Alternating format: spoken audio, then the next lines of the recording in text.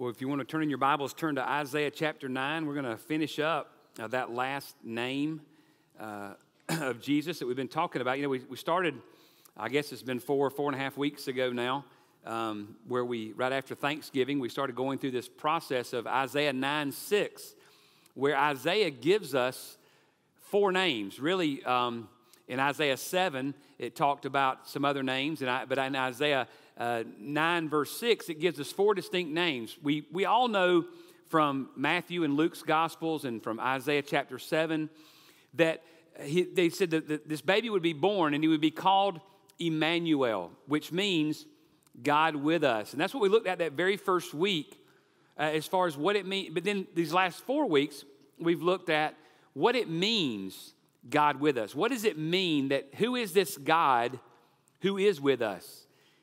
Is he just some arbitrary figure? Is he something very specific? And what we found is through these names that Isaiah has given us, it has actually helped us to understand the personality of God, understand why he came, to show us exactly who he is, the same God yesterday, today, and forever. And today we look at that last name. The last name in Isaiah 9:6, we'll read that together again this morning as we get started, because I want to just reiterate where we've been going. But Isaiah 9:6 says, "For a child will be born to us." The prophecy of Jesus is coming. A child will be born to us, a son will be given to us, and the government will rest on his shoulders. And his name will be called Wonderful Counselor, Mighty God, Eternal Father, and Prince of Peace. Prince of Peace. Now, I want to tell you today, I don't believe there's any name of God that is more misunderstood than this last name. There's probably no other name that is more the reason people don't follow God than a misunderstanding of this last name, the Prince of Peace. As a matter of fact, most of you know, I told you I had been reading a kind of a booklet about Christmas and watching a video that J.D. Greer had put out about kind of these names and this kind of idea. And most of you know he pastors a church in Raleigh, kind of in the Raleigh, North Carolina area. There's also a gentleman who lives in that same area by the name of Bart Ehrman, or Ehrman. I'm not sure if he pronounces it Ehrman or Ehrman. But Bart Ehrman is a professor of New Testament at the University of North Carolina, Chapel Hill. Bart Ehrman is also a person who has spent most of his life and has made most of his fortune being a best-selling author, questioning what the Gospels tell us about Jesus. Now, did you hear me? He's a New Testament professor at the University of North Carolina, Chapel Hill, but he's made his fortune in life writing books questioning the veracity and the truth of what the Gospels tell us about Jesus. He lives in that Raleigh-Durham, North Carolina area, and J.D. Greer was saying he'd had many chances to go to different events because they live in the same area that this professor had put on. And he said at one particular time he was at an event, and Bart Ehrman was asked this question: what would it take to get you to believe in Jesus? Remember, professor of New Testament. What would it take to get you to believe in Jesus? And here was his answer, very simply, but also I think it tells a lot about even where our society is today. His answer was simply this: if Jesus had fulfilled his promise to bring peace on earth, what would it take to get you to believe in Jesus? His answer: if Jesus had fulfilled his promise to bring peace on earth. And I want to tell you, I believe in my ministry of almost 21 years now. Maybe it wouldn't be worded exactly that way, but I believe this is probably one of the biggest problems that many people have with Jesus. They say he was supposed to be the Prince of Peace, but he didn't seem to deliver. He didn't seem to bring that peace that he promised. So when he was born, that angelic choir in Luke chapter 2, verse 14, pronounced that he had brought peace on earth. We sing the songs, Silent Night. We sing all the songs about peace and all that kind of stuff. But here we are. We just talked about 2020. What are some of the things that have happened in 2020 besides a pandemic? Rioting. Problems with systemic racism in our society. That leading to more rioting and looting and killing and battles against police and civilians. And we've seen all of this, haven't we?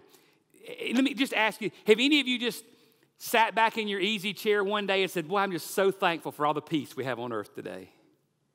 Of course not. We probably question too, don't we? What is the deal?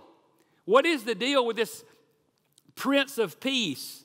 And so many people, our world is still so impacted by violence and so many poverty still afflicts so many people.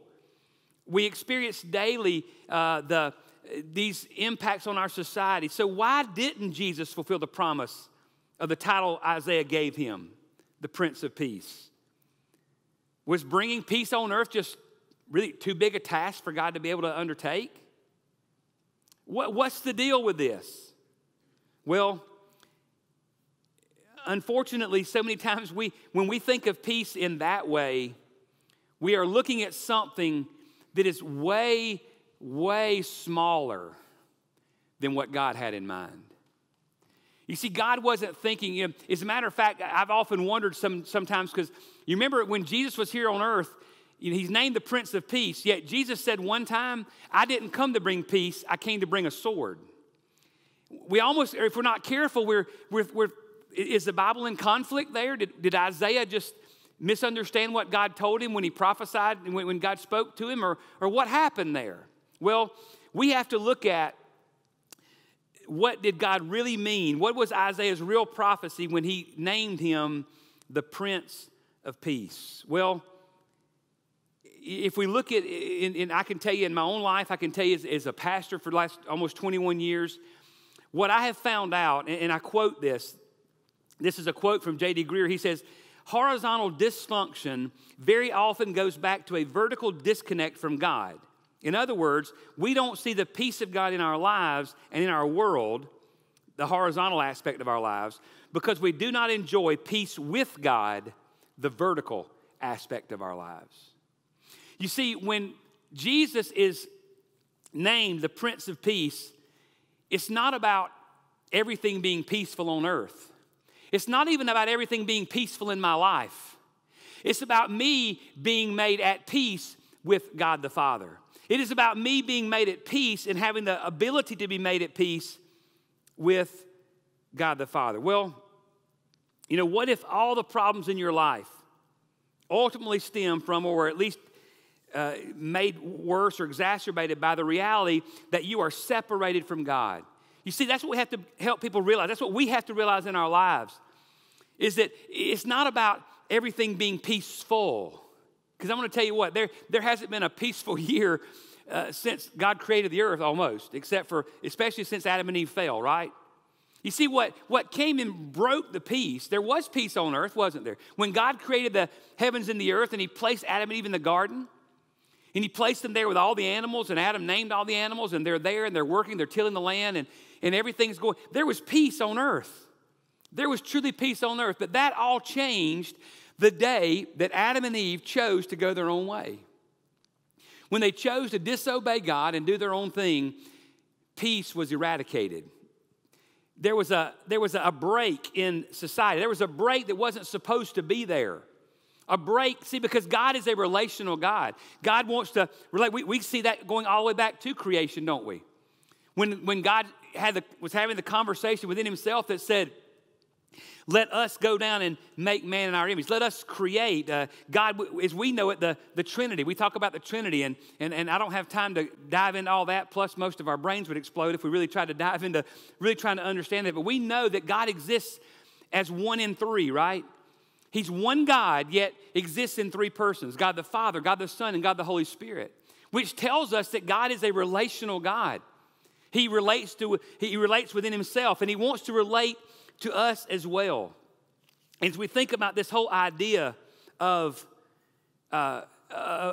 peace, the problem is much, much bigger than we realize. The truth is that each of us has pursued a life of conflict with God. You say, well, I haven't. Well, let me just illustrate that a little bit. You know how we have, and me too, we pursue a life in conflict with God. You know how we do that? Listen to this. If this doesn't hit home, you're not listening. The reason we pursue a life that is in conflict with God is because we don't want him to be in charge. We don't want to need him. We don't want him to get the praise. No, we want to be in charge. We want to be independent. We want to decide what's right and wrong, and we want to enjoy all the praise. Does that sound familiar?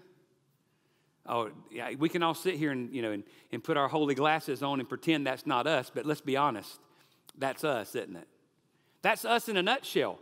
We want control of our lives. We want to say what we're going to do, when we're going to do it, where we're going to go, how we're going to do it. We want when we do something good, when we make anybody, any of you parents, any of you students ever make the dean's list and you just don't tell anybody? That's laughable, isn't it? Yeah, of course we want to tell people. We're proud of that accomplishment, don't we? And there's nothing wrong with being proud of that accomplishment. But the problem we have to do is, why do we want all the praise? Why do we want all the glory? Because we think we've done something. And this attitude is what the Bible calls sin. It's the universal human condition of all people. Whether or not somebody considers himself religious or non-religious is really inconsequential. We all deal with sin. If you don't believe it's difficult, I want you to, have you ever tried to live the way that God lays out in the Bible for 24 hours?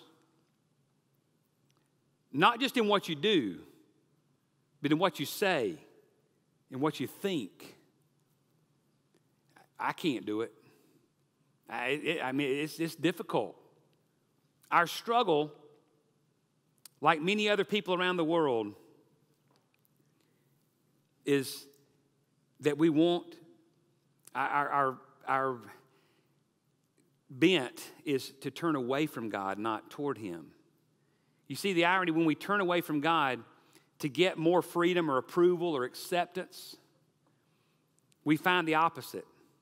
You see, shutting God out, we feel vulnerable, exposed, ashamed, under judgment, in darkness. That's why our world hates God, because the more they shut him out, the more they feel condemned. That's why don't stop at John 3:16 when you read that great verse. Read 17 and 18, because Jesus goes on to say that God didn't come into the world to condemn the world, but that the world through him might be saved.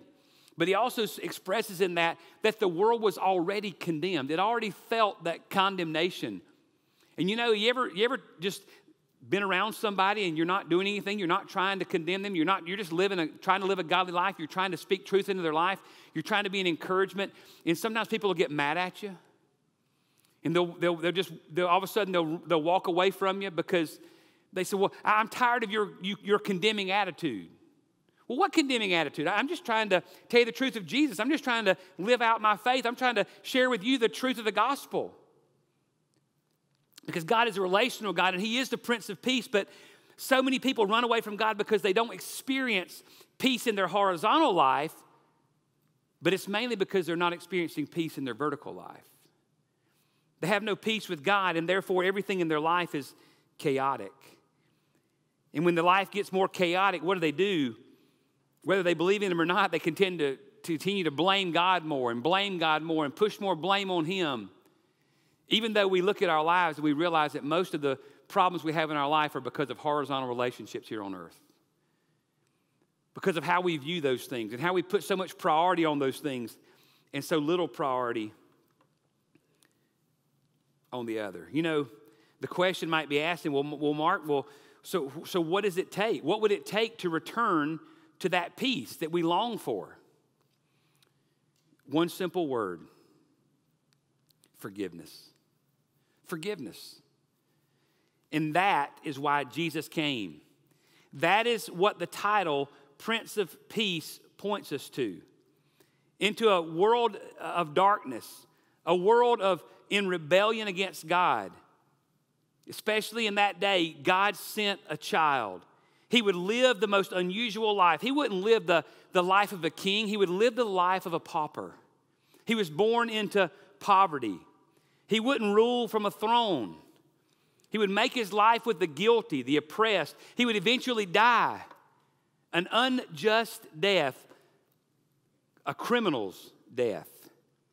Even though nobody in the world could point to anything he had ever done wrong. He died like a criminal. It sounds like a tragic end, doesn't it? But it's not. It was the God-ordained end. The Old Testament is full of pictures of what God's Son would achieve. And Isaiah provides us with one of those in Isaiah 53, verse 5. Just a few chapters over, this prophet goes from prophesying that he would be born the Prince of Peace to telling us exactly how he would die. In Isaiah 53, verse 5, it says, He was pierced through for our transgressions. He was crushed for our iniquities. The chastening for our sin, or for our well-being, or for our peace, fell upon him. And by his wounds, or by his scourging, we are healed. This is the purpose for which Jesus was born. You've heard me say throughout this entire Christmas season, and you hear me say this throughout every Christmas season, that you can't celebrate Christmas without Easter. You can't truly understand the impact of the birth without the cross. Jesus was born for the purpose of dying, to take the punishment necessary to bring us peace with God. Christmas has always and will always lead to Easter. Why? Because forgiveness. Remember, Prince of Peace? How do you get back to peace? It only comes through forgiveness, and forgiveness always comes at a cost. Forgiveness always costs somebody something, a lot. I thought this was a great story, and I want to share it.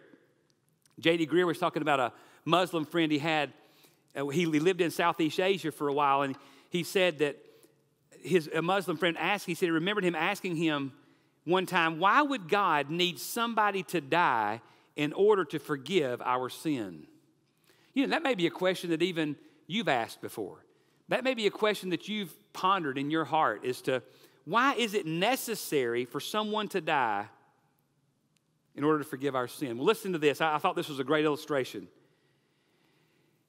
He said, I answered him this way. If you sinned against me and I wanted to forgive you, I wouldn't make you kill your dog before I forgave you. Why would God require some kind of sacrifice to forgive? Here's the answer. That's the way he put it. Now, here's the answer. It says, choosing to forgive somebody means that you are agreeing to absorb the cost of the injustice of what they've done. Now, the illustration is this. Imagine you stole my car. Imagine you stole my car and you went out and you wrecked it. You don't have insurance and or the money to pay for it. So what are my choices for you since you stole my car? Well, I could make you pay for it. I could take you before a judge and request a court-mandated payment plan. You might never pay it off, and you'd always be in my debt. That's one choice I have. You know, maybe I drive a real fancy sports car, and it costs a lot of money, and you can't ever pay it off. I don't, but the second choice I have is what? I could forgive you. You know, what am I choosing to do if I say I forgive you? You see, I'm not just sending good feelings your way. I'm not choosing, he said, what I'm doing is I am choosing to absorb the cost of your wrong. If I don't hold you accountable for paying for the damage to my car, I'll have to pay the price of having my car fixed. I'll take the hit for the injustice you did to me. You have no debt to pay, not because there was nothing to pay, but because I paid it all for you. Not only that, I'm choosing to absorb the pain of your treatment of me. I have the right to say we cannot be friends now. You won't be coming into my house anymore. But instead, I'm choosing to give you friendship and acceptance even though you deserve the opposite. This is always how forgiveness works. It comes at a cost. If you forgive someone, listen to this, folks, because I'm going to tell you what, we have such a misunderstanding of what real forgiveness is. Because in our minds, I'll forgive you, but I'm going to hold it against you forever. That's not real forgiveness. Did you hear what he said?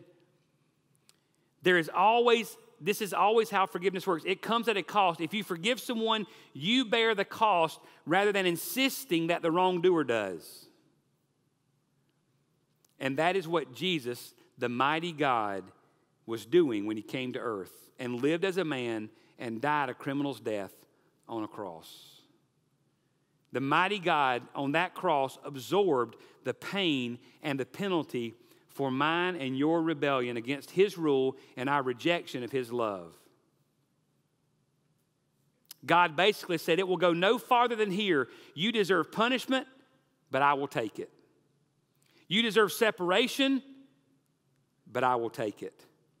You do not deserve welcome or acceptance, but I will offer it. That's why Christmas is so important. Because his coming as the Prince of Peace, Jesus offered forgiveness. He said, I accept you when we are unacceptable. He said, I offer you a different kind of peace. When Jesus said, he said, my peace I give to you. My peace I leave with you. Not as the world gives do I give to you, but I give you a different kind. What is that? It's not a peace with all my brothers. It's a peace with the Father. Guess what? I can sometimes mimic and get peace with my brothers, can I? By forgiving or by accepting or overlooking. I can create some sort of peace with my brothers. I have no ability to create peace with God on my own. None whatsoever. That only comes from a substitute. The fact that Jesus came and offered us acceptance. He offered us relationship. He offered us forgiveness when we deserve punishment. See, that's why Jesus cried out as he died in Matthew 27:46. My God, why have you forsaken me? You see, in all of existence, there had never been a separation in the Godhead. God the Father, God the Son, and God the Holy Spirit had been a unified body. But in that moment on the cross, just before Jesus gave it up, when all of the sin of the world, as Isaiah said in Isaiah 53:5, we mentioned a moment ago, when all of the sin of the world was just laid on Jesus, for that moment, for that momentary time, for the first time ever, there was a separation in the Godhead. There was a distance between God the Son and God the Father that he had never felt before. And that's why in that moment he cried out to God, and it was for you. It was for me that he took on that separation so that we could be brought back together with him and now know what it felt like to be joined with him instead of separated from him, because that's the only feeling we had ever known. And he did that for you and I. That's why Christmas is so important. That's why the Prince of Peace is such a powerful name. He did it for us. You see, the reason Jesus cried out is because he was going through hell. And you know what hell is? You know, I've told you what makes heaven heaven, right? What makes heaven heaven is the fact that Jesus is there. Not streets of gold, not gates of pearl, not all this stuff that we focus on. What makes heaven heaven is the fact that Jesus is present. And what makes hell hell is that it is a place of total separation from God's love and acceptance. And it's where we're all headed because we have chosen to walk away from God. And it's what God himself went through in our place. God was separated from God. That punishment that brought peace to us was upon him. That is what it cost Jesus. Remember what I said a moment ago? Forgiveness always comes at a cost. When we forgive someone, usually we absorb a personal cost. That's why the Bible is so adamant that we as believers are always the ones to initiate forgiveness. We're not to hold grudges. We're not to let a root of bitterness well up inside of us and get in our lives. I want to tell you what, there's more people today who are outside of the walls of the church of God, who are outside of the family of God because they have watched believers harbor bitterness and watched believers not forgive. And they don't know how to forgive because they haven't seen it. You see, Jesus hung on the cross that Friday afternoon, about 30 years after he had laid in that manger. The debt of sin was paid. You know, we talk about this all the time at Easter, but very rarely at Christmas. One of the last words that Jesus uttered from the cross was a Greek word where we translated, "It is finished." It is finished. But the Greek word, and I actually had this, somebody gave this to me when we moved into our new house, I think it was. We moved into the house we're in now. And it sits on my desk in my little office at the house, and it says simply, tetelestai. It's the Greek word that is translated, "It is finished." But so many times we really don't grasp that entire meaning of that word. Let me just get this to you so we can understand what it means to be forgiven. You see, in that word, tetelestai, that Jesus cried from the cross, the "it is finished," the battle cry, that is the word tetelestai that is scribbled on a tax bill when it was paid in that day. It meant the debt is cleared. It's all gone. So Jesus, hanging on the cross, when he uttered these words, was looking at your sin. And what he was saying when he uttered that word from the cross was this: it is paid. The debt is cleared. Now you can be forgiven. This is what makes Christianity so unique. This is what makes Christianity different than any other religion in the world. Jesus' last words said, "It's complete. The debt's paid, you can be forgiven." Buddha's final words were, "Strive without ceasing." Jesus said, "I have done the striving for you, and it's done. It's finished." So when God promised through Isaiah that a child would be born who would be called the Prince of Peace, he was not talking about that child's earthly rise to power. He was talking about that child's sacrificial death on our behalf. You see, we think about peace, and we automatically think about world peace. We think about laying the guns down, no more war, everybody holding hands and skipping around the world singing Kumbaya together. That's what we think about with peace. Do you know that that is impossible in society? That is not going to happen this side of heaven? That is not going to happen because Jesus didn't come to bring peace on earth. He came to bring peace in your heart. He came to bring peace between you and him. We're always going to struggle. You know, I've had the same question so many times when I see terror in our world, when I see conflict in families. You know, when I see missionaries, I think about Jim Elliot. I think about Jim Elliot. That's one that just has always kind of boggled my mind. Here's a man and a wife who have given their life to go into the remotest areas of some of the darkest and most dangerous areas in the world to share the gospel. And what happens to Jim Elliot? He dies before we really even get started.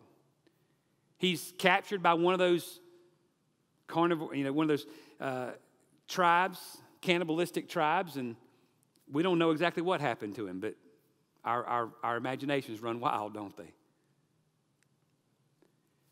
And we think, what kind of God would call a man to go tell people the gospel and then allow him to be killed? Is that God out of touch with reality? Is that God impotent and powerless and couldn't stop that? I thought he came to bring peace, the Prince of Peace.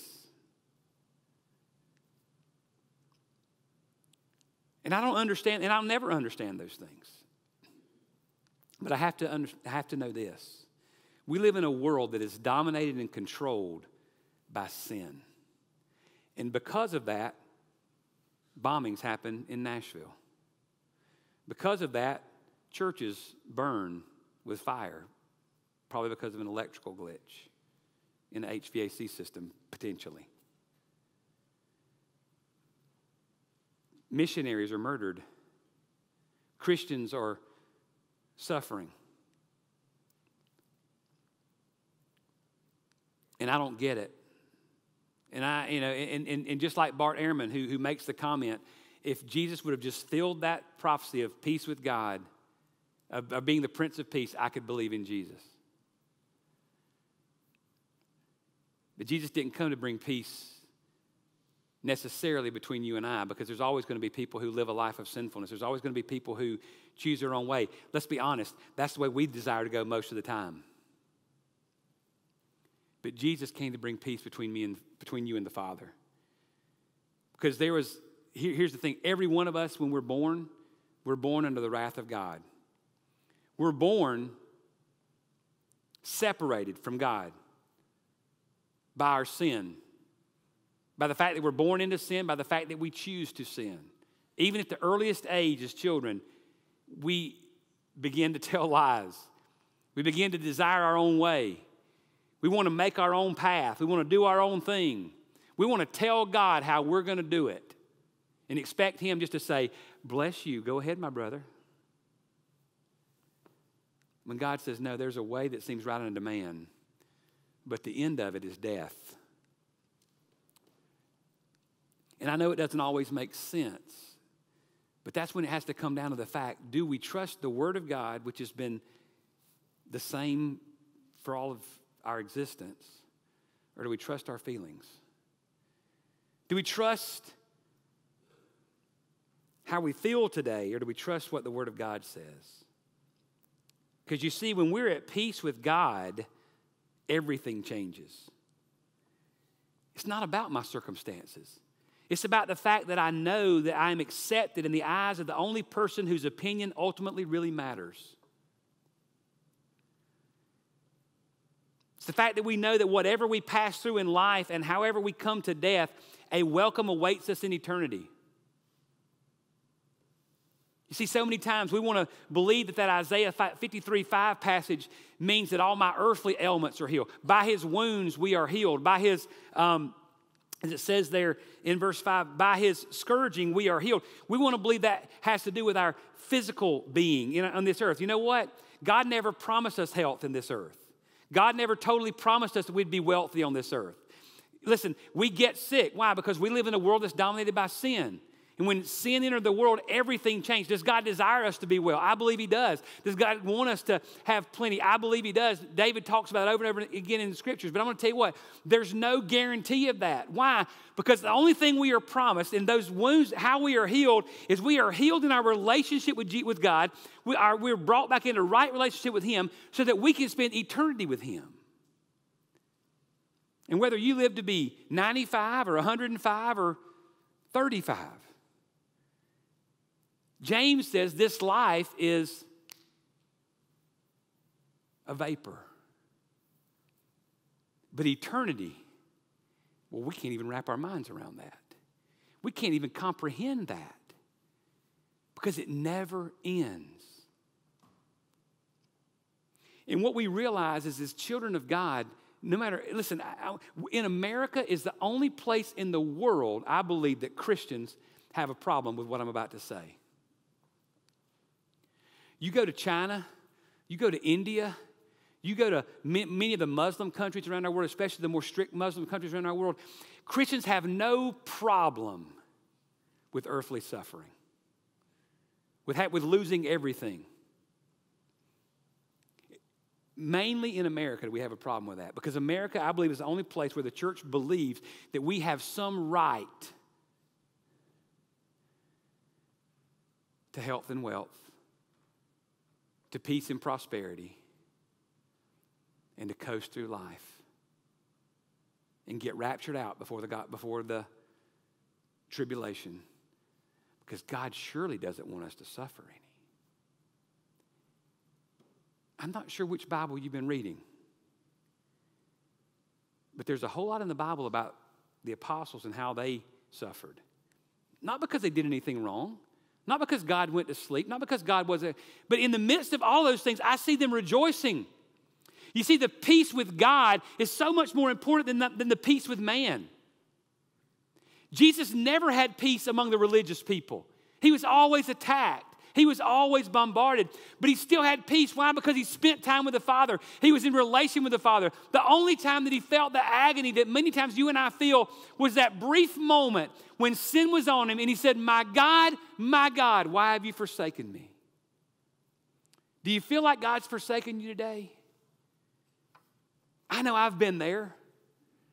Boy, there's been times when I've been there and I just questioned and I didn't know what to believe. But I'll tell you what, it's in those moments that I have to go back to the Word and I have to believe the Word of God where Jesus says, I am with you everywhere you go.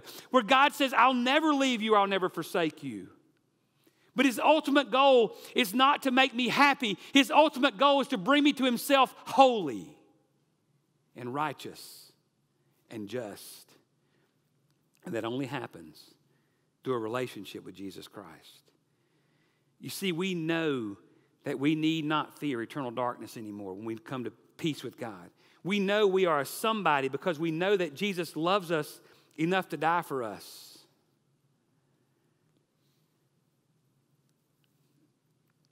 You know, sometimes we've seen this in people.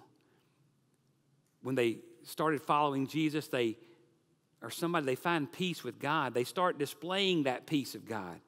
Their vertical transforms the horizontal. You see, we want the horizontal to transform the vertical, and it's backwards. The vertical is what transforms the horizontal. You want to be at peace with others? You got to first be at peace with God. These people become more loving husbands. They become more content wives. They become gentler parents. They become more forgiving. That's because their souls were made right, were made for God. And as Augustine, that 4th century African bishop, said, our hearts are restless until we find our rest in him. One day, the peace we all yearn for will finally come. Peace on earth will come, and it will be final. That baby who grew and died on the cross also rose from a grave. And one day, according to Scripture, he will come again into this world, not in weakness as a baby, but in power as a king. On that day, this child will restore the earth to the way it was intended to be. He will right all the wrongs. He will end all diseases. He will restore justice. In that day, peace on earth will be a reality. But before he came to institute the peace of God on earth, he came to die for our sin and to bring us peace with God. You know, what if we thought about the fact that all of our problems in life ultimately stemmed from, or at least were exacerbated by, the reality that we are separated from God? What if the Prince of Peace died to offer you an acceptance from God and a peace with God that will change your life both now and forever? The question is, what do you call God? For the last several weeks, we've talked about different names for God. But what do you call God? You know, growing up,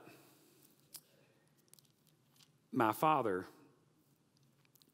real name is Doc Preston Bishop. Now, everybody that knows him calls him Billy, because the reason for that is my grandmother wanted to name him after my grandfather. He was the first child, firstborn son. And she wanted to name him after my grandfather. But when he was born, my grandfather was actually off in Germany or somewhere with World War II. He was away from home. And he didn't want my father to be named after him in case something happened to him in the war. And he didn't want to have to carry that burden of carrying that name in something and his father had died in war. So as most good ladies do, godly ladies, she chose to name him not William Anderson Bishop after my grandfather, but she named him Doc Preston Bishop. And then she called him Billy his whole life. So grandma wins both ways, right? I share that to say this. I can remember growing up, my dad had a lot of names. If somebody ever called the house and asked for Doc, it was one of two people. It was a telemarketer or it was work. Because that was the only people that knew him by that name. Kind of impersonal, didn't really know him. Now, if you heard someone call him Bill or Billy, then they were probably a friend or an acquaintance. Someone who knew him well. I was one of three that had the privilege of calling him Daddy or Dad. That's another level of intimacy because I really knew him. He knew me and I knew him. What do you call God? Is he your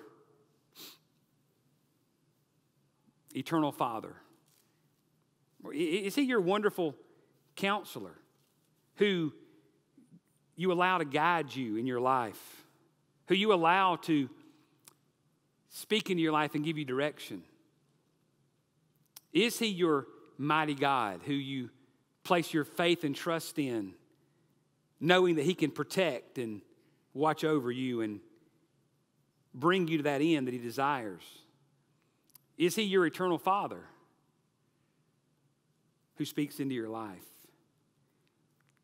Is he your Prince of Peace who's brought you peace with God the Father? You see, we have to realize today who God is. We need to realize today what God has done in our life. We need to realize today that God desires a relationship with us. And he wants to be all those things to us. The question is, will we allow him? Will we know him? Will we let him speak into our hearts and our lives in a way that brings peace? Maybe not with everybody around us. Maybe not in every situation in our life. Because you remember, we live in a world that really set out to destroy him and wants to do the same to you and I. You see, Satan realizes something in the Christian's life. Satan realizes he can't have us. Ultimately, by his wounds, we are ultimately healed. We are healed for all of eternity. That begins even now when we know him as our Lord and Savior. We have a peace with God that we can't get on our own. But that doesn't necessarily mean that everything in your life is going to go perfect. Because there is a war going on around us that wants to strip you of your joy, that wants to rob you of relationships, that wants to rob you of everything in your life, especially wants to rob you of that relationship of peace between you and God. And while ultimately, if we've accepted Christ, that ultimately can't be broken. The joy and the peace of that relationship can be when we allow the things of this world to get in the way and disrupt our vertical relationship with God. So the question today is simple. Number one, have you ever come to peace with God? Ultimate peace, salvation. in calling on Jesus and saying, I accept that life that came to a manger, that lived it out perfectly, that ministered it powerfully, and then died perfectly, that arose out of the grave and will one day come again. I receive that. I'm receiving your substitution. I'm receiving what I'm taking what I don't deserve because you took what I did deserve. I deserved punishment. I deserved death. I deserved hell. But I received Jesus. And with receiving Jesus, I get the inheritance that he brings. I'm not sitting up here today telling you if you'll do that, that your life will be perfect and that all your troubles will be over. But I can tell you this. In the midst of those, you can have a different kind of peace. A peace that understands and knows that while this world is trying to destroy me, my God is building me up for his good and my glory, and his glory and my good. Do you trust him today? Maybe you're a believer who's this 2020 is taking a lot of people's peace. Let's be honest. But it's time to refocus. The new year is always a good time to just renew and refocus and realize that God came to bring peace between me and God. Didn't always guarantee peace here. But this is the most important piece. Do you have it? And are you experiencing it today?